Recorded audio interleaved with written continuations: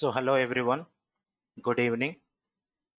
Today I wanted to explain about some basic things about onboarding 2.0, and I think last time I have given you about that if anyone wants to learn onboarding 2.0, I told you that Employee Central is a prerequisite, right?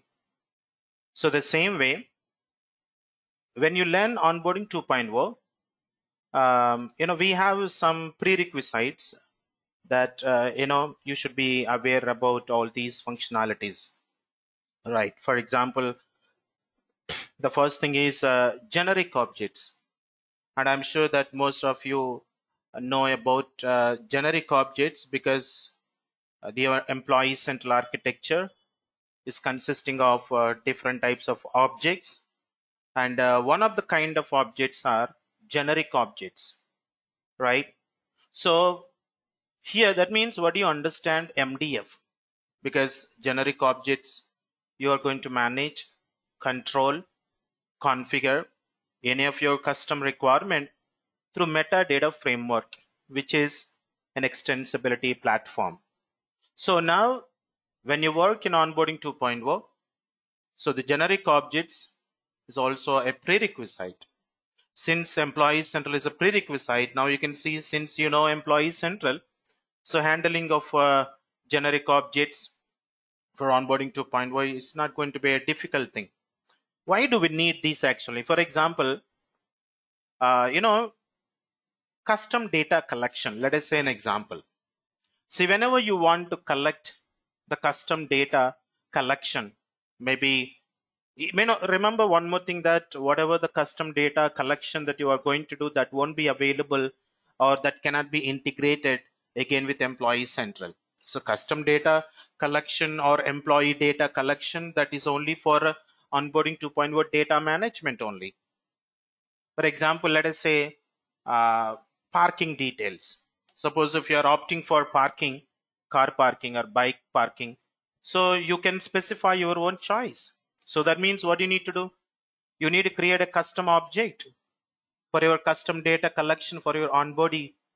So that is why the generic objects a prerequisite, and employee central v2. So employee central also, that should be enabled as a prerequisite.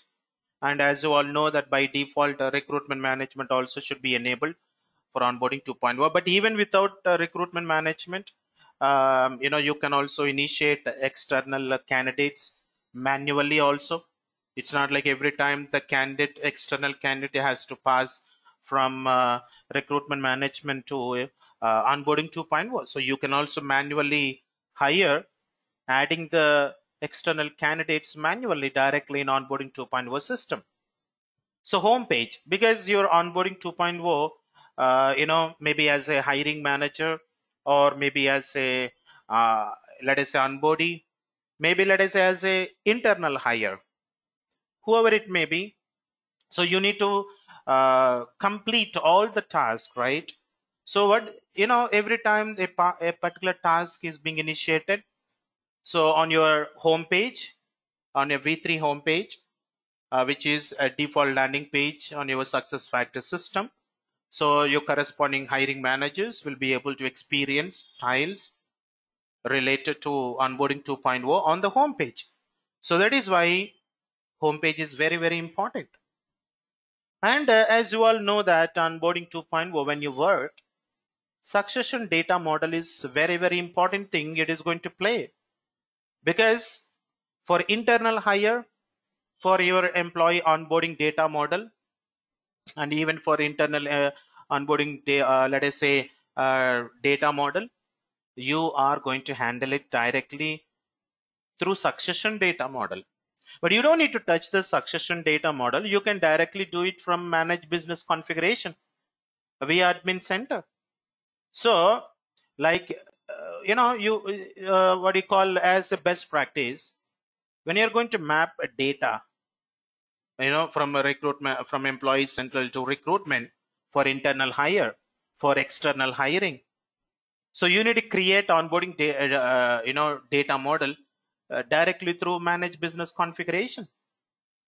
So you can map it. But when you map the data, as a best practice, you have to make sure the fields from Employee Central should be always specified as a mandatory. And as a best practice, you should always try to specify at least restrictive mandatory fields. Because if you make every mandatory field, and again at the time of mapping, so you are going to experience a lot of errors when you validate the field mappings and all. So like that, if you go and talk a lot of things we have, so you can manage your onboarding data model, and there is a particular section. But here, when you handle onboarding 2.0 configurations through manage business configuration, it always recommends as a best practice. I think it is a personal info HRIS element, a job info HRIS element, comp info HRIS element. These are the best practices that HRIS elements that you are going to work. But even, one more thing that you can also configure a country specific requirements also you can do, like variant fields that you can also map it. And like effective data platform, so that's also another prerequisite. Effective data platform, as you all know that when you work in Employee Central, we have effectively dated entities, some of the objects are non-effectively dated entities. As you all know that effectively dated entities means whatever the system, that whatever the changes that you are going to make over a period of time, the system is going to store the historical records over a period of time with the past, the present, and with the future dates. So like that, if you see, I have given you few of the things that where it mostly requires when you work in onboarding 2.0 and as a prerequisite. And you can see there are a lot of things like document management surveys, like your document generation. As you all know that you have learned from our classes that how to work on the document generation. And even when you enable some of the Employee Central functionalities and provisioning, the attachment manager is a prerequisite, and here also you can also attach some of the files, and you can also enable the attachment manager as a prerequisite for your onboarding 2.0. Like your dependent management, that's also one of the module in Employee Central. And print form generation, people profile, and I'm sure everyone is aware. And you can see here intelligent services, and you can set up this also a business process engine BPE on in UI. So you can check all that, whether an employee is being passed from when you initiated, or when you initiated onboarding 2.0, or any external employee, whether is successfully the employee is being processed to the, let us say, manage pending hire. So you can verify every single functionality that you are going to perform on onboarding 2.0 through BPE engine, business process engine directly on UI. Okay, so these are all the things that I wanted to explain, that which are required for onboarding 2.0 as a prerequisites for your successful configuration of your onboarding 2.0 functionalities, right? So I hope it's clear to everyone, and I hope it gives us some kind of idea for a better understanding about setting up your onboarding 2.0 for a proper configurations. So I request you all go through it, and hope it may helps you a better way. Thank you so much. Bye everyone. See you all again next time. Bye.